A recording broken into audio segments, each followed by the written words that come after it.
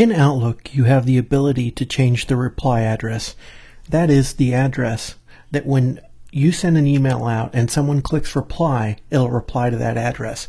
So here I'll show you how to actually change that. In this case, I've got Outlook open.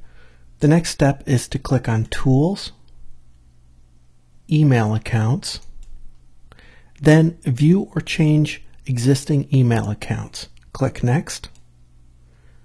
Select the email account that you want to edit. Click on Change. Then come over to More Settings. Make sure that the General tab is selected, and then come down and actually populate the reply email address field with the email address that you want people to reply to.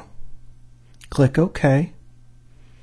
Hit Next, and then click Finish.